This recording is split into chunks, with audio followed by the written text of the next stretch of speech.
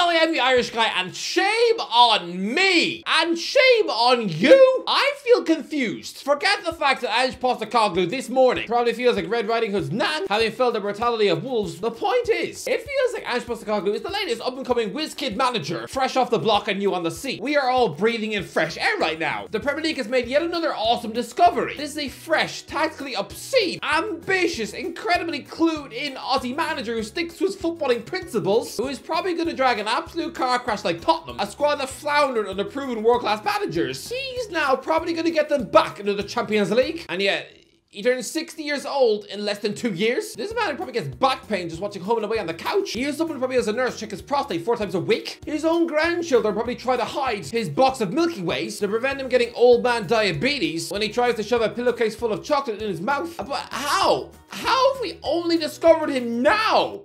It makes no sense. And shame on us. 2 years ago, Celtic appointed Postecoglou. I mean, talks had broken down with Eddie Howe, and so here they were taking the plunge on someone from the Japanese league. He was the boss of Yokohama Marinos. And let's be real, he looked a little bit like someone who sleeps in a dumpster and who has daily baths in a swamp, just brushing his teeth with a dead frog. When Celtic hired him, it was viewed as a disgrace. I don't get it. How could this bloke be this good at management? And yet he was able to get the age of 56 before anyone took him seriously. It astounds me. What if Howe had taken the Celtic job and Postecoglou was still trapped at Man City's feeder club in Japan? Wow, was he just destined to spend the next 5 years begging Andres Iniesta to share a creepy sushi dish in the back of his Jeep? Celtic fans were right to be skeptical. I mean, the current Yokohama manager is Kevin Muscat, who is just the 90s answer to Joey Barton. Some ugly, ogreish, almost hillbilly who looks like he probably used to chew the kneecaps of his midfield victims whilst at home in bed, but still, I feel like Postecoglou is being robbed of a career. This is a classic example of a top-class manager who never got the big break. This is a man who has been around so long. When managers started were reigning treble winners and European champions at the start of the millennium, and they pulled out of the FA Cup to concentrate on the Club World Cup. Yeah, nobody realized, but Sir Alex Ferguson was pitting his wits against this guy at that tournament. That blows my mind. It's been like finding out that Roy Hodgson used to go bowling with Isaac Newton, or that Ian McKellen used to play golf with Leonardo da Vinci. Are they really that old? How can we try and pretend that Postecoglou is a fresh, new coach on Sky when there's a man who throughout his management career, at one point, was compiling a tactical plan to stop Romario? Yes, the actual Romario. The Brazil legend who's now 60 years old and has been a politician for a solid 15 years. The Boris Johnson of Brazil. The man who made his Brazil debut in 1987. Yeah,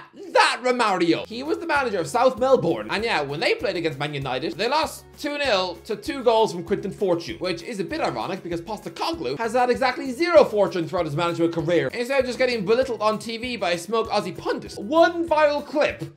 That was what Postecoglou was famous for. I mean, Man United actually failed to get out of that group. They drew with Mexican team Necaxa, which just sounds like a type of pill to help you poo. They were also beaten up by Vasco da Gama with, yeah, Romario ripping them apart as if they were soggy cat food. They actually sacrificed the FA Cup that year to, sort of embarrass themselves on the world stage, which is a bit like Denzel Washington refusing an invite to the next Oscars to instead just do a Twitch live stream of him doing naked ballet with a cat. Postecoglou has been a manager since Kevin Keegan was trying to help Newcastle win the league. In the length of time Postecoglou has been a manager, we have seen Jose Mourinho have 4 different spells in the Premier League. Postecoglou was a manager when Arsene Wenger was given the Arsenal job. Funny enough, he was also some weird freakish gamble from Japan. Chelsea have had a managerial vacancy 20 times while Postecoglou has been a manager. Not once did they ever ring his phone. And lads, they appointed a toad like Avram Grant. He just looks like an unevolved Pokemon. I mean, nobody at Stamford Bridge would have known who this man was. Again, this is a man who for 50 years of his life could have stood naked outside King's Cross and not a single football fan would recognize him and beg him for a selfie. Instead, he'd probably have angry old women throwing bags of mud at his head. We, as a footballing society, have willingly neglected this man for decades, just letting him rot like a decomposing dog in the corner of the Asian globe. Lads, when Manchester United had to let go of Sir Alex Ferguson, the club then went for a really lazy, uninspiring replacement, just electing David Moyes. You know, the fellow had been at Everton for 11 years. He felt like a safe chunk of familiar furniture. You know, a bit like lazily setting your newly divorced mum up with that creepy janitor you knew from school. You know, the weird bloke you used to see stealing Kit Kats out of people's lunch box. The one who used to take a wee on the school rugby post. The one who you once saw biting the head off an actual squirrel. Yeah, instead of you know, scouring the eligible over 50 bachelors in the area, no, you just go for him. There was no due diligence when appointing Moyes. Postecoglou was 47 years old in 2013. He was the boss of Melbourne Victory, and yes, appointing him would have looked weird and stupid, but it probably would have worked. We have seen he is a much better manager than Moyes,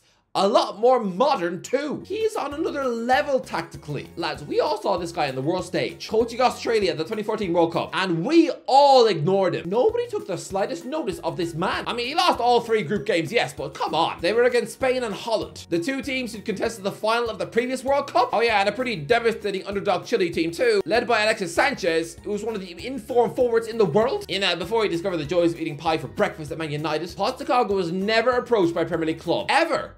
Not even Crystal Palace in 2014, when Tony Pulis quit on the eve of the season, and they were really desperate. It makes me think, how many potentially world-class managers exist in the weird corners of the globe? How many tactically elite coaches reside in the hills of Liechtenstein or the Seychelles? Are there potential mini Guardiolas taking charge of under-9s football on a beach in Trinidad? Are there future Arsene Wengers whose advanced tactical ideologies are wasted in their PE sessions on the Marshall Islands? Are there blokes stuck in West African tribes, scribbling tiki-taka instructions in Swahili on the back of a rock? At the risk of sounding like David Attenborough, are there yet to be more undiscovered breeds of potentially elite managers? I'm talking about them now as if they're seals. As a football society, shame on us. Let's give some more randomers a chance. And no, I don't just mean the local Uber driver parked outside your house who keeps staring at that primary school. No, I mean managers in obscure, neglected leagues. Honestly, let me know in the comments, what obscure managers doing wonders in miniature, disrespected leagues? Which one is the next super coach to keep an eye on? And I know I've just potentially let my comment section open to be invaded by a sea of football hipsters, but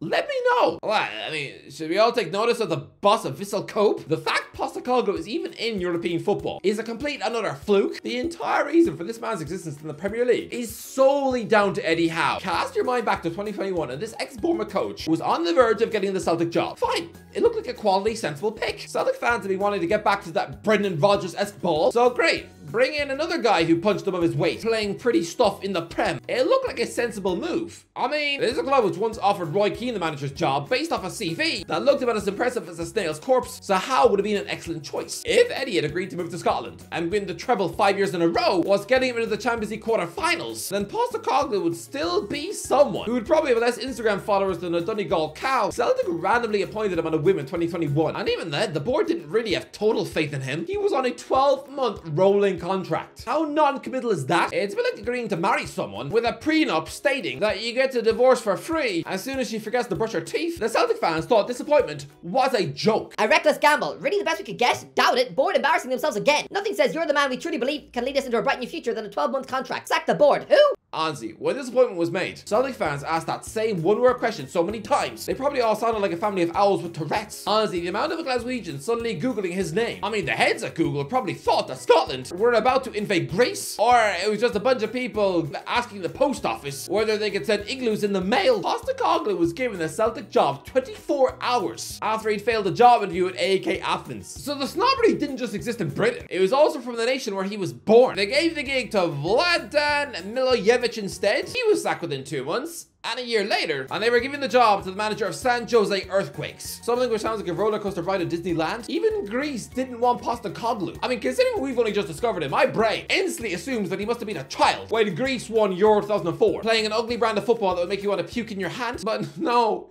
he turned 39 years old that summer whilst coaching Australia under-17s. He's been around forever. Lads, according to reports, he was only ever given one job interview in England with a championship club, and apparently the sporting director didn't even do him the dignity of getting out of his car. He was just chatting to Postecoglou in between revving the engine. It was just, how is this any way to treat a proper manager like Ange? The only reason Postecoglou was even noticed by Celtic is just a freakish coincidence, because the recently departed Celtic CEO Peter Lowell, he has a son who works as a scout for Man City Football Group, and he was the one who helped Postecoglou build an all-conquering Yokohama Marinos, because they happen to be one of City's feeder clubs. I mean, he really caught the attention of people behind the scenes at City when, in a preseason friendly in July 2019, his Yokohama team lost 3-1 to Man City, sure, but they were the ones who dominated the possession stats. But if it weren't for Lowell's son Mark, Postecoglou would still be nowhere.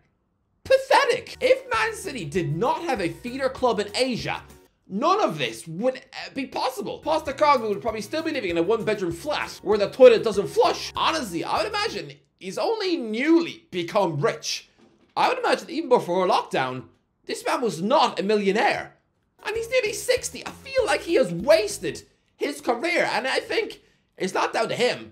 It's down to the snobbery in Europe. Honestly, I feel like we all owe him compensation because this is a man who's had enough talent to have been comfortably rich for about 35 years. Honestly, his wife is owed a few Gucci purses.